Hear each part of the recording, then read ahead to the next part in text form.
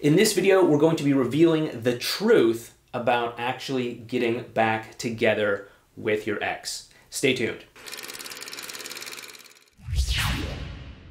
All right, so I've been helping people getting back together with their ex since 2009, more or less. And in this process, I've been doing this for, obviously over 10 years. And in this process, I have seen a lot of people go through this journey, and I've seen a lot of surprising things that maybe you're not picking up from maybe some other videos that you're watching here on YouTube. The first thing is that this is going to be hard.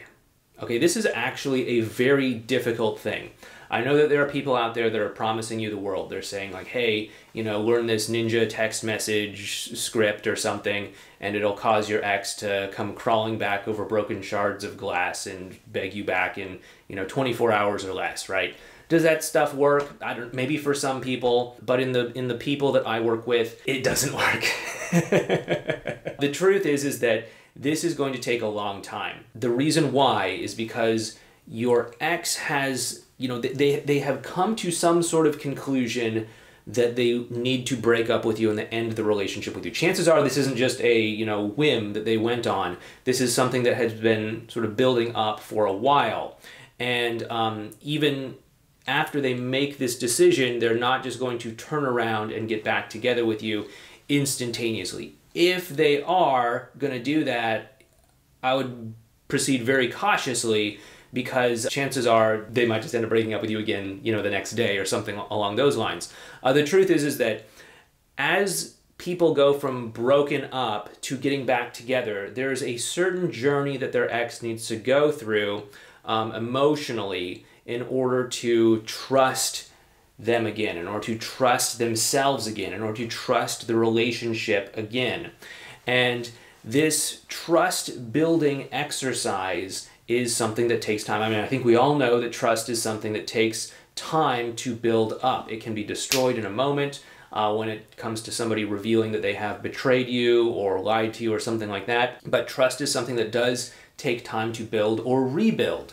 And the same is absolutely true when it comes to restoring a connection with your ex. If you and your ex are going to get back together and have this be for keeps, the relationship that's going to last the test of time and going to be the relationship they're in potentially for the rest of your life, then they're going to have to really trust you. And trust is something that you can't just make someone do by saying something and then, like, whoa, hey, 10 seconds ago I didn't trust you and now I trust you with my life. That's not a realistic expectation for you to have.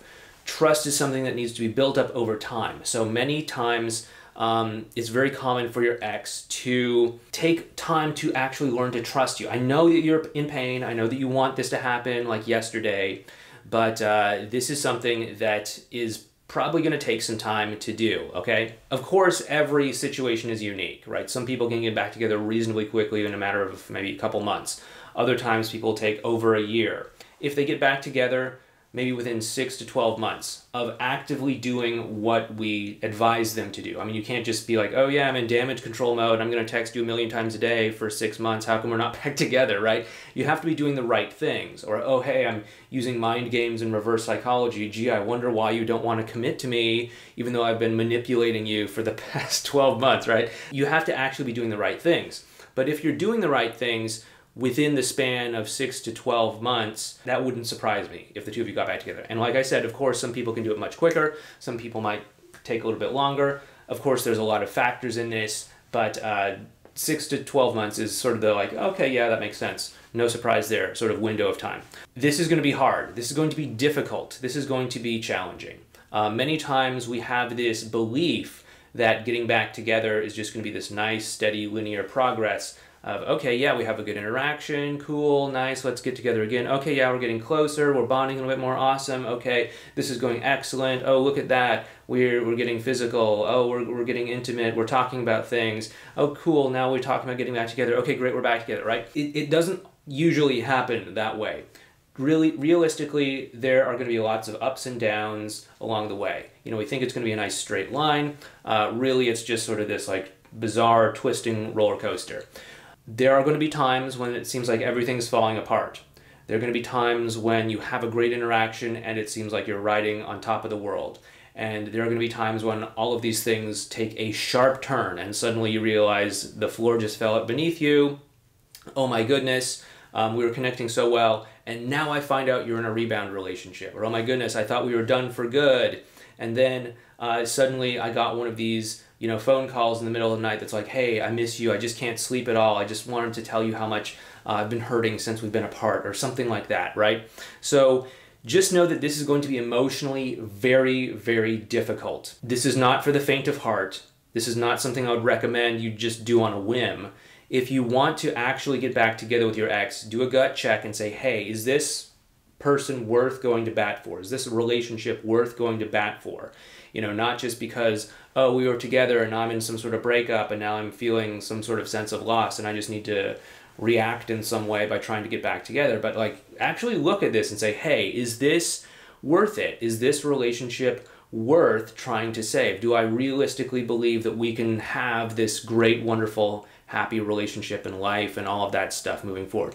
If so, okay, awesome, maybe it's worth it. But if you're just like, okay, yeah, that was like a little summer fling, we really don't have anything in common, and if I'm being honest with myself, when the going gets hard, I'm going to give up, then okay, this might not be the most useful endeavor for your time here. So this is going to be difficult. So just know that. This is going to cause you to confront yourself and your emotions in a hugely challenging way that maybe you never have before. And because of this, it provides you a massive opportunity for growing and developing as a person. It also is going to cause you to question yourself. Should I give up? Should I keep going? Should I give up? Should I keep going? I just don't know if I can take this anymore. Pretty much every success story that I've worked with has gone through some form of this, okay? And if you give up when the going gets tough, obviously you're probably not going to make it and you're probably not going to get back together.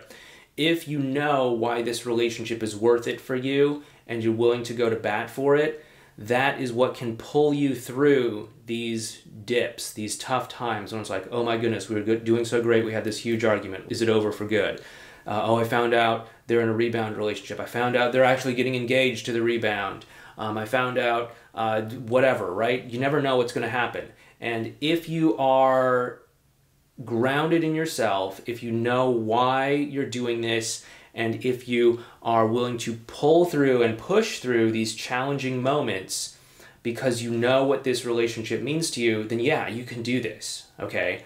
But it's not going to be easy and it's probably going to take some time. The third point here, you're going to have to learn how to do things differently. Let's be honest here. Your relationship broke up for one reason or other. I could probably pinpoint why.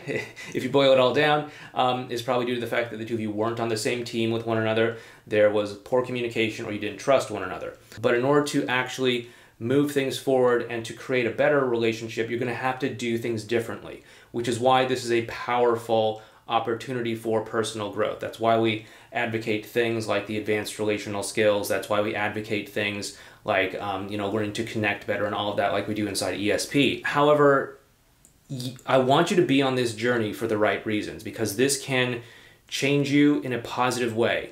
You can get back together and have a truly amazing relationship where you're connected. A lot of the problems just aren't there. The two of you are able to stick together through the challenges in life, grow together, all of that great stuff. But it's not going to happen if you're playing the same game that got you into trouble in the first place, where you don't trust one another, you're petty, you're zoned out, you're distracting yourself with work or something else or drugs or I don't know, whatever. You have to be willing to level up if you're going to get this to work. If you think this is just a matter of overanalyzing what they're posting on Facebook or overanalyzing their rebound relationship or watching every move that they make, that's not going to make it happen here, okay? You've got to turn the attention inward. Look at the places where you feel insecure in yourself. Look at the places where you feel uncertain about yourself. Look at the places where you're checking out. Look at the places where you're emotionally unavailable. Look at all these places. Clean them up. Bring yourself to interacting with each other in a new way, and you will find that you have a completely different way of being that carries you forward into a new dynamic and a new relationship with one another. So those are some things that you might find surprising about getting back together. I'd like to hear in the comments section what you have found most surprising about all of this. So please leave a comment down below letting me know what about this whole process of getting back together has been most difficult for you, most surprising for you, most challenging for you. These are some things that I've shared with you that I think are unusual, things that most people don't think about, things that most people don't realize when they're starting, but maybe there's been something that you have experienced as well too. So please leave a comment down below letting me know what you think. Anyway, thanks so much, take care, and I'll talk to you in the next video.